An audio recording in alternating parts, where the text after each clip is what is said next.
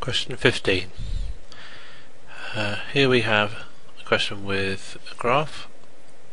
Start with 1,000 bacteria put into a petri dish. After 1 hour there are 2,000 bacteria in the dish.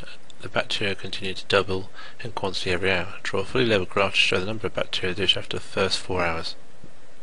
So we've got to find values after each 4 hours.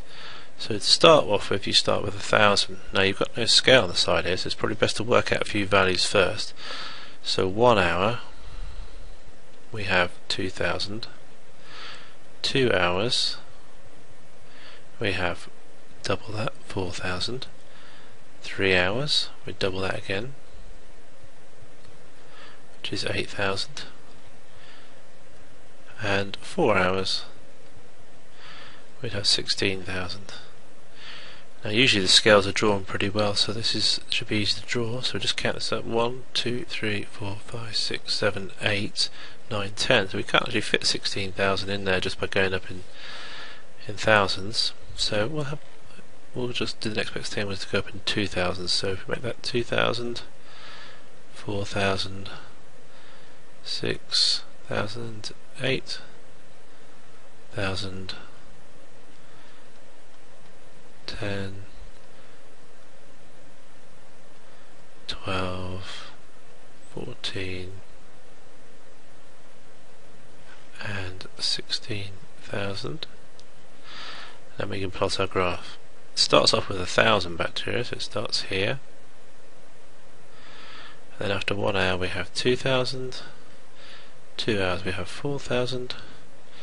3 is 8. And 4 hours is 16. Draw a fully labelled graph, so that means numbers, everything else is labelled. The only thing we have to do now is draw a curve through these points. Not the easiest thing to do on a computer, but something like that. And this is a sort of logarithmic scale. It's going up and up and up.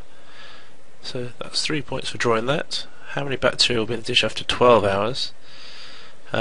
We can't really do anything from the graph here. We just need to keep on going. Although we could just keep typing this into the calculator until we get the answer, or we could figure out that 1 hour is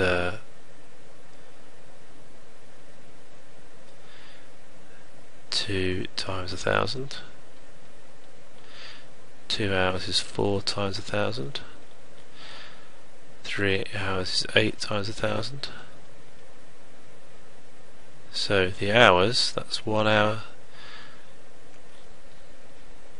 2 hours, and that's 2 to the power of 1, 2 to the power of 2, 2 to the power of 3 times 1,000 each time. So after 12 hours you'll have 2 to the power of 12 times 1,000. Now I happen to know that 2 to the power of 12 is 4,096. And we got 1,000. So that's 4,096,000. It says an appropriate degree of accuracy is usually 3 significant figures, which would be these first 3. So should write something like 4,100,000 could be suitable, or you should pick one or the other. 4 million would be another suitable degree of accuracy there.